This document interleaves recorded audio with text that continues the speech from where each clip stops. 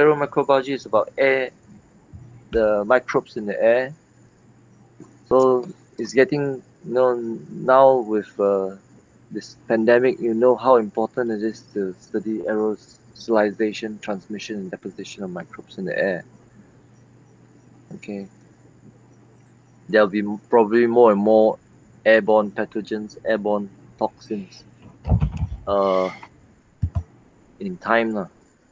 So because main problem is once a pathogen is airborne, the chances of it being the chances of it spreading is very high. Okay, and you can see how the convenience of air travel uh, has make it so easy for a disease to spread. Okay, but this COVID-19 is also special because it is not it is highly contagious, but not mortality rate is still low. So it is very clever in that it allows the person to be contagious over longer periods of time. And also there are some asymptomatic cases. So this can be considered a highly evolved pathogen because a pathogen that is not evolved uh, long enough, for example, Ebola, it causes death quite fast. So it cannot spread as badly as COVID-19. So a clever pathogen will actually ensure that the hosts do not die so fast. Okay, this is to ensure that it spreads more. But it is just a reflection of how it has evolved with the host. Okay, so you can see examples of this when you look at the different types of pathogens. Okay, some pathogens uh, tends to spread better than others. All through its the strategy that it's using lah. Whether to be highly contagious, you cannot have high mortality rates. Okay. So when you look at aeromicrobiology, you have to. There are certain categories: extramural and intramural aeromicrobiology. So extramural look at the quality of the air outside the buildings. Intramural look at the quality of the air inside the buildings. So even recently, there's a lot of interest in sick building syndromes because buildings that are not designed well with poor ventilation, uh, not enough light, tends to be humid, then the fungal spores will increase in counts, and then most of the people working in that building tends to get sick. Okay, so humidity, ventilation, and light. These are important. Natural light. So these are important uh, elements of a building that is healthy. Okay, you have good ventilation, natural light. So Legionnaires' disease was the one of the first few diseases that people were able to relate to poor ventilation because the uh, air conditioning system, there was a source of Legionella bacteria there. Okay, so for microbes to cause airborne infections, there has to be first a stage called aerosolization. Okay, aerosolization is where the microbes is being brought into the air to be airborne. Okay, aerosolization can be a simple act as sneezing, coughing. So these are all kinetic kinetic processes that can cause the microbe to be airborne. Okay, so aerosolization will bring the microbe into the air, but the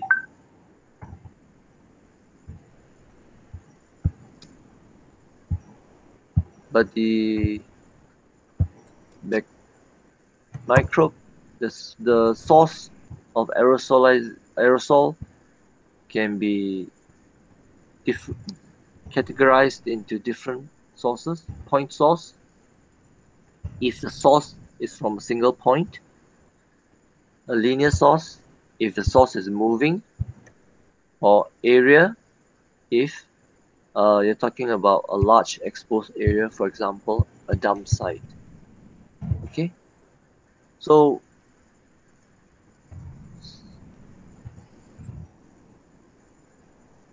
once the microbe is aerosolized, is in the air, then you start to consider how far is it being transported. Is it sub-microscale transport within buildings, microscale transport, uh, less than 1 km, mesoscale across states, and macroscale across countries. So for a microbe, for an aerosol to be transported over large distances, it has to be related to a large source of energy that causes it to be aerosolized. Either a volcanic eruption or a nuclear explosion, for example in Chernobyl, where the nuclear reactor exploded and the aerosol that is produced covered whole continents. Okay, so energy is required to bring the aerosol up into the air. The higher it is up in the air, then the higher the chance it is to be transported over large distances. Okay, so what are the processes that affect aerosols once it's in the air? Diffusion. Diffusion is basically dependent on concentration gradient, which means uh, an aerosol will diffuse from high concentration. It will diffuse out so that the concentration is equal over uh, the whole area. Okay, so that's why you see uh,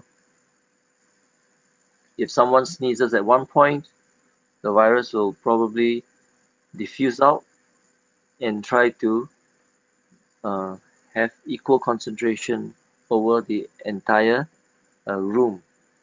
Okay, that's diffusion. So inactivation is where once it is aerosolized, okay, the microbes are vulnerable because of temperature, because of sun, UV radiation, because of the radical ions in the atmosphere, and because of also humidity. Whether in the air there is less humidity, so some bacteria tends to survive better. So between gram-positive and gram-negative bacteria, gram-negative bacteria survive better because of the lipid in their cell wall. Okay. So once bacteria is aerosolized, microbes are aerosolized, there are also processes that causes it to deposit, which means bring it back uh, onto the ground. You can have gravitational settling, but these are only for large particles. So for bacteria, for viruses, they don't, they are not affected by gravitational settling. But if they are attached to pollen, if they are attached to larger particles, then they will be brought down by gravity together with the attached particle.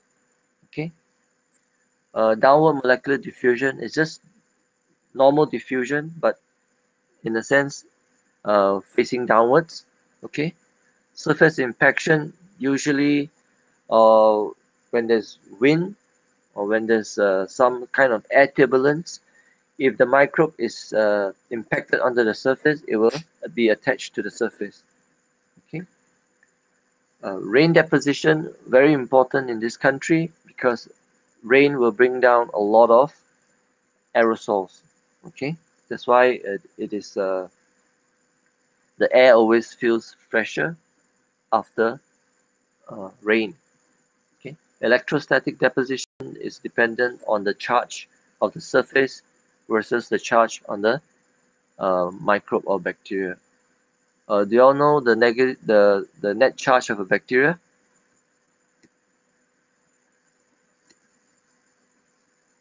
Anyone?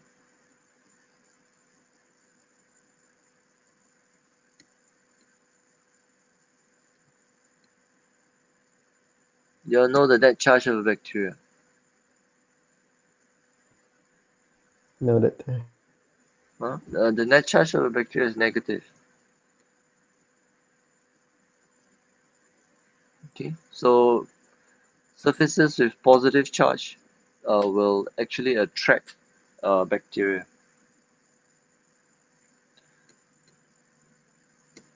So air sampling. So we've gone through this. So whenever we consider air sampling, we have to consider the availability, cost, whether it's quantitative, qualitative, and whether there is size discrimination, whether we can categorize the size of the particles that have that we are sampling. Okay. So the common approaches are deposition, impingement, and impaction. Okay. So